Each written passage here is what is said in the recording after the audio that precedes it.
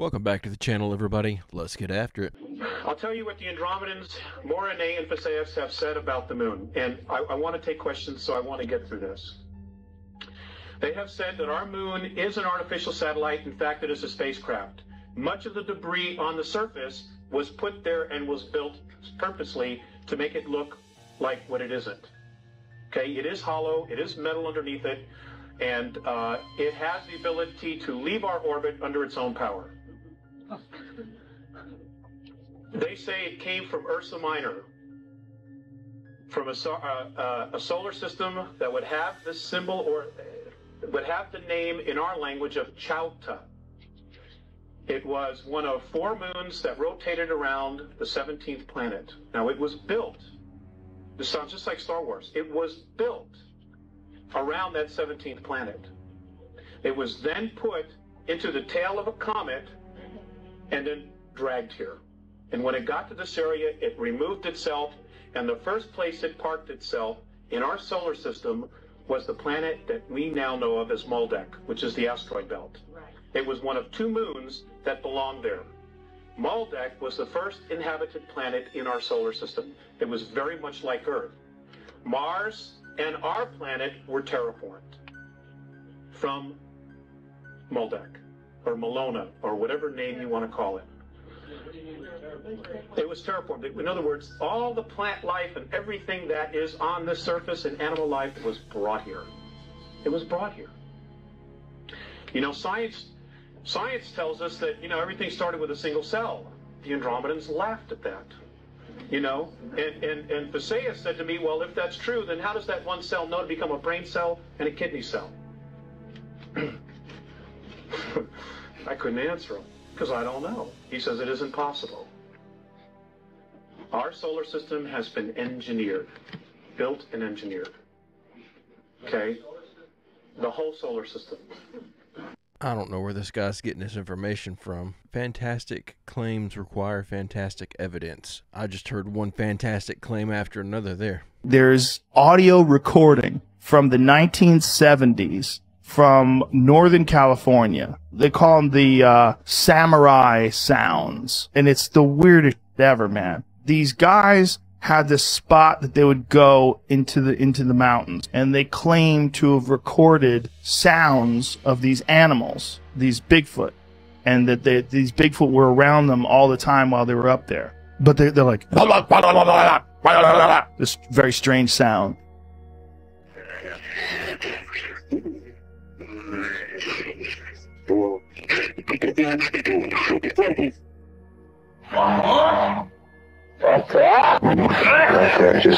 Listen to the guy. And these, you know, supposed vocal experts are analyzing it. The human body is incapable of making such sounds. That sounds eerily close to the way they described the little 4-foot Bigfoot guys that live in the Solomon Islands that we were just talking about in yesterday's video. Eerily similar. China did have a 1-child policy, but like about 10 years ago, they changed it to a 2-child policy. And then a few years ago, they changed it to a 3-child policy. And birth rate kept plummeting the whole time. So they had the lowest birth rate ever last year. Really? Yeah, China's birth rate right now is 40% below replacement. What we face is population collapse. Huh. Collapse. Like, people have no idea how fast the population is going to collapse. What are we trying to do? Japan is pretty far along in that. Like, Japan actually lost like 600,000, went down by 600,000 people last year. The Japanese are not in the bedroom at all, then. It would Not seem, at all. It would seem not. What about the U.S.? We got to increase, right? Yeah, what I'm saying is the U.S. has been below replacement rate for 50 years. The only That's reason so the nuts. population has increased Like is yearly, you're Since saying. the 70s. Yeah, since the early 70s, since like 71, 72. So why are we spewed with all those BS that, we're overpopulating, but the population's growing, right? No, it's not. That's exactly what they want to happen, too. It's sad because it's all this push to put a divide between men and women instead of helping us all benefit from each other's differences and come together. They're dividing us and driving wedges in between us and increasing divorce rates and ruining people's lives, ruining the lives of children, and more importantly, causing people to decide to not have kids. They feel like it's not worth it. It's not worth the risk and the headache. I'd just like to say real quick, I apologize if I look tired. I'm not tired. It's sinuses. The Paranormal Chick here. This video recently went viral as the man had told his wife he was at work and decided to go skiing instead. And he sang a little Christmas jingle, which was hilarious. But the crazy part about this video, and shout out to one of my followers who caught this, he captures an actual Bigfoot on his GoPro. Now, take a look at the video. I have slowed it down and I've enhanced it so you can see it's an actual Bigfoot. This is groundbreaking. Take a look at this footage and tell me what you think. You better watch out. You better not die. You better not crash. I'm telling you why. 'Cause you told your wife you're at work.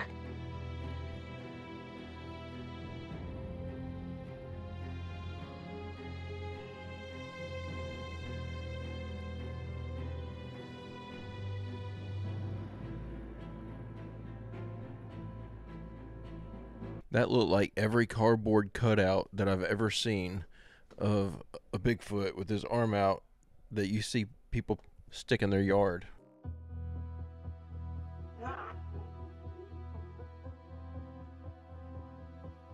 Look at this. Look at this. They're literally breaking in a door. Look at this. Hello, how are you? This is EMS from the police department. Look at this. I just want look at what's happening in America. Look at this. Look at this. You're not in trouble? I know that. Okay. I don't have a reason to be in trouble. Absolutely not. We're just asking you to come to the hospital. I don't need to go to the hospital. How dare you tell me I have to go to the hospital? So, because of what we've heard. Who is we? Who's we? Myself and my fellow social workers. From where? Who's we? We're from Bellevue. How? Look at so Bellevue. Are you kidding me? They really want me to go to Bellevue. Are you kidding me? So listen, from what Are you kidding me? From what we've heard,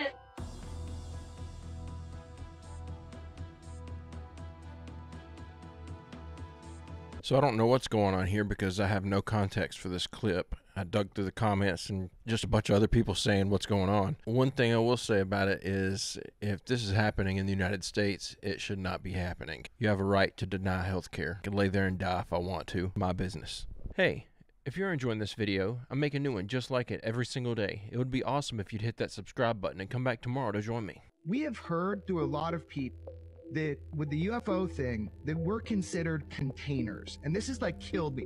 What does this mean? Container of what? Have you heard this before, the UFO lore, that we're containers? What do you make of that? Containers of what? What does that mean? Well, I don't actually know if the first instance of that coming out was through Bob Lazar. I'm not sure, but it's. I know in Linda Moulton Howe's work that phrase came up, and I know of a couple of other instances that seem to be independent where it's come up. I believe now. I mean, this is I can't say that I can prove this. No, this is just because I'm curious what you think, man, because this is just having the convo with friends, you know? I personally have a belief in a soul. I believe in that. I believe that I have a soul. I believe that you guys have souls. I believe that we all have a soul. And I don't know if I always believed that, but I think I believe that now. In fact, I'm pretty sure I believe that now. And we tend to think in our society, we think of spiritual things with an ethical component, because we have the Judeo-Christian tradition where there is a very strong ethical orientation to spirituality. But what if there's a society that has spiritual technology but doesn't necessarily have the same ethics about spirituality that we might have? What if for them they're naturally telepathic, which I think maybe. And what if they are naturally aware of a spiritual realm that we are not always naturally aware of? Just what if? So if that's the case, it would be something that they would deal with in a very practical matter. And would they have the ability to remove and insert souls into bodies? That's really the question. So, if they do, the body would be the container. So like to mature a soul like a good wine, is that could be the implication from our theoretical thinking here? If you posit the existence of a soul, if it's believable, which again to me it is, and if you hypothesize that other societies can recognize this and deal with it technologically in some way, maybe through some kind of quantum field technology that I certainly cannot understand. Could you transport souls in containers and then apportion them out into bodies? I mean, all right, it sounds like sci-fi. Maybe that's all it will ever be.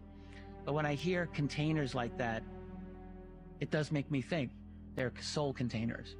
Yeah, I just want to get your opinion on it. You know, I think maybe we're informational containers. We're more like transmitters than we are anything else. Our physical body seems to form, and maybe we're holding some sort of technology that's part of a plan. I don't know. I'm just talking as a friend now because me and my buddy's been talking about this a bunch. I figured I'd get your take.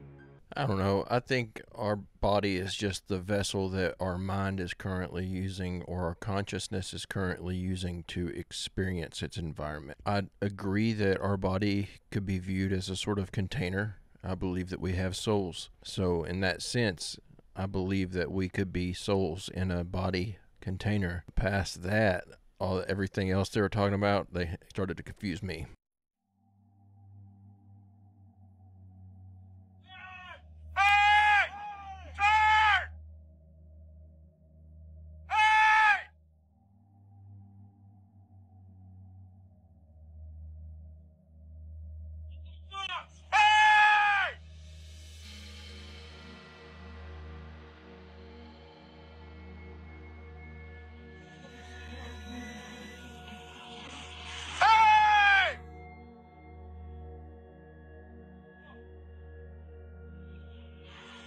Oh, they're gonna go right over them, dude.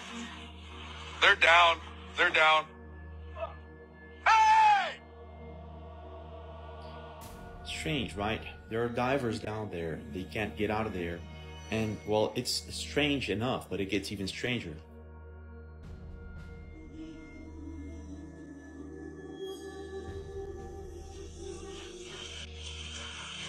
Hey, asshole! There's nobody in there. Dude, there's nobody in there. There's nobody on deck. There's nobody in the wheelhouse. It's a ghost ship. Oh my god. We have divers right there. They just ran them over. Divers are safe. But even so, what the heck? Those are our divers. Dive flags up. I don't know what's scarier in that situation. Either the divers that are down in the water and don't realize what's going up overhead and might come up potentially while the boat is going right over them. Of course they would look up and see it, but if they were experiencing an emergency and needed to surface, they'd be in trouble. Or second, the fact that no one seemed to be on that ship and it was going full speed. My first thought is there was mutiny afoot.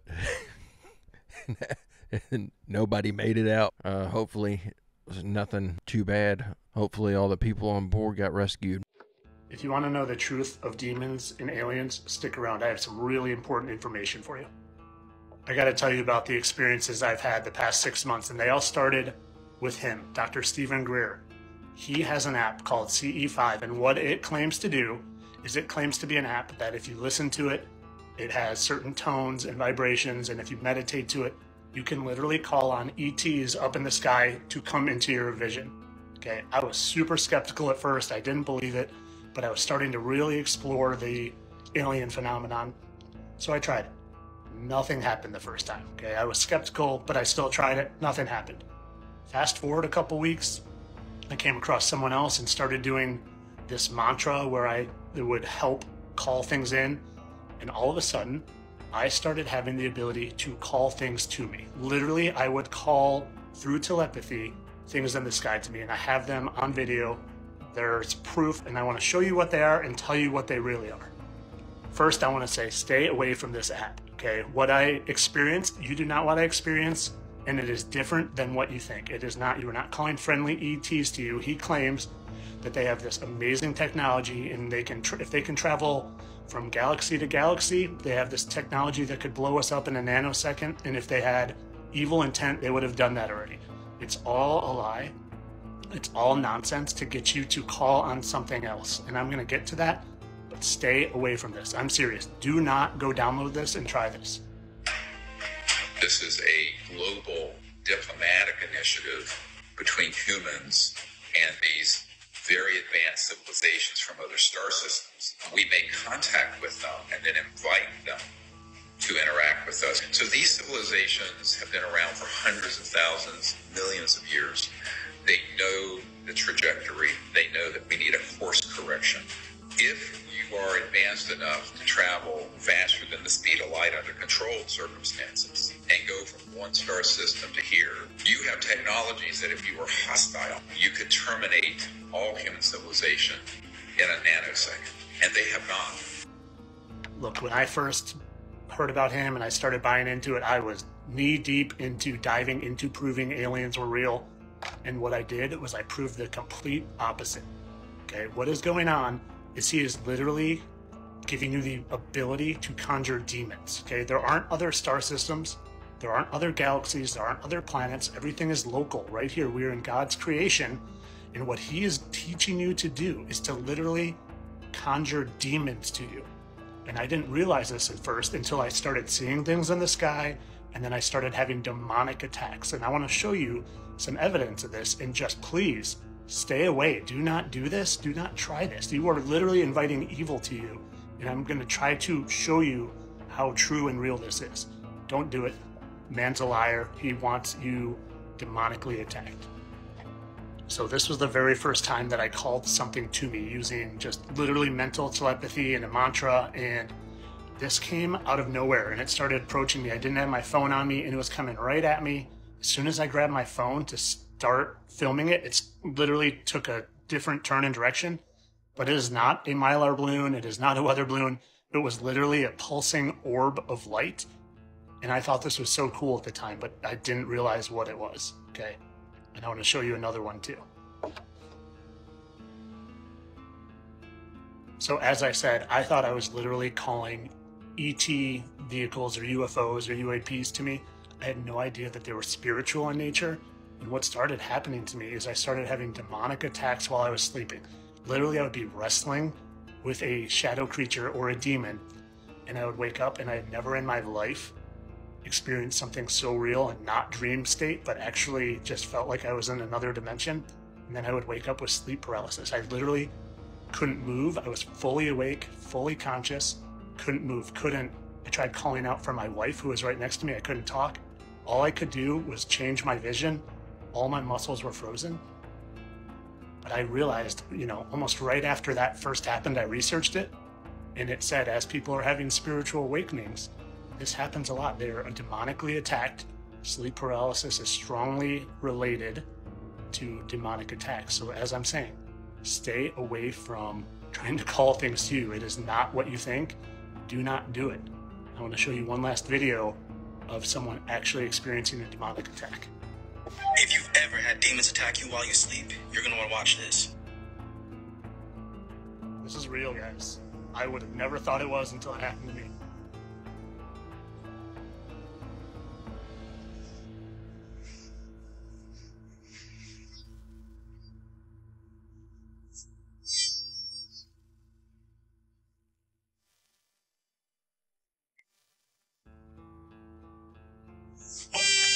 Let me tell you something. Demons are real, and the only thing that works is calling upon the name of Jesus. Come below, call on Jesus, and subscribe right now. this is out of order, but I wanted to include it. This was another time I literally, nothing was in the sky, and I did my thing, and I called on orbs of light to me. There was one that even buzzed my head down low. Stay away from this stuff. Okay, the sleep paralysis thing looked ridiculous. I'm not even going to address it. The first part of this got me thinking, so I'm going to think out loud here. And don't take anything that I say to heart. I'm literally thinking out loud. All right, so it makes me think of all these strange depictions that we've seen of some of these UFOs, some in videos that we've seen. These weird anamorphous shapes almost look biologic in form, like the jellyfish, and then the thing that looked like a ball that had the tentacle sucker things all over it, and it almost seemed to be breathing. If you look at that artist's rendition, everybody knows the famous photos of what aliens supposedly actually look like a huge eyeball with rings and flames and wings and stuff on it, and everyone's seen all those images. They look eerily close to some of these shapes that you see of UFOs, and if that's what angels look like, but they all look different, then could that be demons flying around up in the air that we're mistaking for UFOs? So maybe the depiction of those demons and angels from the Bible are actually depicting the crafts of the creatures, or of the angels and the demons. Maybe the angels and demons look more like us, and those are just how they get around. I went too deep. Have you heard of the prison planet theory? Well, guess who just learned about it? Yeah. I didn't sleep last night. I did not sleep last night, and if you keep watching this, you're probably not going to sleep either. So here I am, minding my own business on Reddit, when I found Escaping Prison Planet. And for the next 3 hours, I dove too deep. Here's the gist of it. Essentially, we're all trapped here on Earth. We're all trapped here, and everything we know about, like all the religions that believe in reincarnation, all these different things, yeah, we keep coming back to this Earth because there are astral beings that are harvesting our energy, and they are trapping us here. Sounds crazy, right? Sounds crazy. Well, let's get into the details. Apparently these beings that are controlling us are these reptilian beings that you always hear about. Well, let's dive into it, In Jainism and Hinduism, they have Nagas, half human, half serpent. The Aztec Empire talked about a serpent-like god that they called Quetzalcoatl. And don't tell me if I pronounced it right or wrong. I don't care, okay? Surely 2 instances, right? This is just a coincidence. African shamans talk about the Shitari, and it is a race of reptilian beings.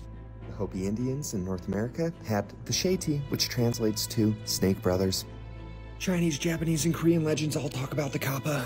And Gnostic texts, which, if you don't know about the Gnostics, Gnosis just means knowledge, and basically what the Gnostics believed was after Christ died, you have to have particular knowledge that would save you. Well, the Gnostics, yeah, they believe in archons, which are parasitic entities that feed off of us. We're doing okay? We doing okay? So the question is why? What are these beings doing? Why are they here? Apparently, they have been involved from the foundations of human history in manipulating us, creating this soul trap, harvesting our energy. And what this theory proposes is essentially that light a tunnel that many people have talked about that have had near-death experiences or death experiences. Yeah, it's just to trick us, to essentially wipe us clean, send our souls back, and start the process again. So every major form of religion talks about how we have a soul. Well, we are a soul. We have a body, right? This body is essentially a rental car. And these beings, what they feed off of, what the energy they feed off of is this low vibrational energy. So whether it's stress, whether it's fear, whether it's contention, pain, grief, jealousy, rage, all of it, anxiety, that's what they feed off of. And so they manipulate and they toy with us and they do all these things to create this energy. Now, I don't know if this is true, but that kind of describes the world we live in. Kind of describes it pretty damn well. I mean, look what Tesla says. He says, if you want to find the secrets of the universe, think in terms of energy, frequency, and vibration. What freaks me out the most is there's so many urban legends talking about these freaking reptilians. That motherfucker right there is not real, right? Like, everything that's going on in freaking Miami, like I think we can all agree that there's multiple dimensions, right? People having experiences on psychedelics where multiple people will take the same thing and they all go to another dimension and see the same thing. Like, how do you explain that? How do you explain that? Explain it to me, please. I'm going way too long with this, and I haven't even freaking scratched the surface. But basically, we're just all here. Life is engineered to create this low vibrational energy, and what happens is when we die, when we go through that light tunnel, we're tricked into thinking, hey, you need to go back to Earth, there's more you need to learn, or there's karma you need to resolve, or, you know, there's a higher purpose that you need to do. And we come back, and it's the same thing. Listen, I'm a very spiritual person. Very spiritual. I believe all of us as humans are connected. I believe you look at every major world religion and there's commonalities, and that it's because it stems from this eternal knowledge. But this freaking scared the crap out of me. Because what if it's all just engineered to trick us? Anyways, I can dive deeper if you guys are interested, but if you're not, whatever. I'll just be sitting up at night, not being able to sleep. Again, just understand I'm just thinking out loud for the fun of it. But, and I mean that seriously. I know a lot of people say that because they talk conspiracies and they think they have to say that to keep from being demonetized. But in this specific situation, I am just thinking out loud for the fun of it. This video seems to put a little more emphasis on the idea that maybe the angels and or demons are the UFO activity that we've been seeing. Running off that idea, it could be that we are in a specific point in Revelations and not even realize it, if Revelations is real. Fun thought games. That's all it is, just fun thought games. These creatures are harvesting us. These creatures are not aliens, Mr. Ike. These creatures are sexually compatible with our women. And what does that tell you? It tells you that they came from here. They are part of us. African tradition says that the Chitauri fatten on the energy that we human beings give them. They make us to fight each other. And when the whole land is drowning in death and fear and terror, when hundreds and hundreds of people are angry and afraid, the Chitauri get fat because they eat that what we call the dark power, which is brought about when human beings destroy the planet on which they live. Apparently, this is Zulu mythology. These creatures, I hope you're not about to go to sleep, have been around for a very, very long time. There are snake people that apparently originated in the oceans, and they developed very powerful, complex tools when humanity was new upon Earth, and with their technology, they decided to enslave humanity and even celestial beings. They were driven underground and said to hide in the center of the Earth to this very day. And here's a quick video about someone talking about these, and yeah, like I said, I hope you're not about to go to bed. A little more evidence pointing that direction. Again, I'm just saying that because I think it's fun to think about. All this stuff is fun to think about. That's why I love this kind of content. I'm gonna go ahead and call the end of this video. I hope you come back and join me tomorrow for the next one. I will be here waiting for you. I will see you then. Have a great, safe day. I will see you tomorrow.